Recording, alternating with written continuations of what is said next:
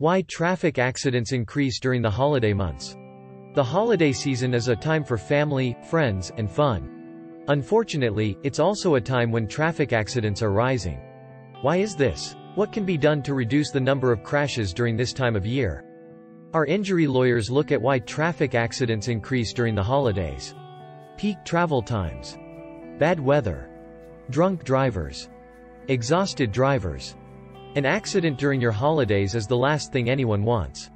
Sadly, this is a reality for many people and a risk you must be aware of when traveling.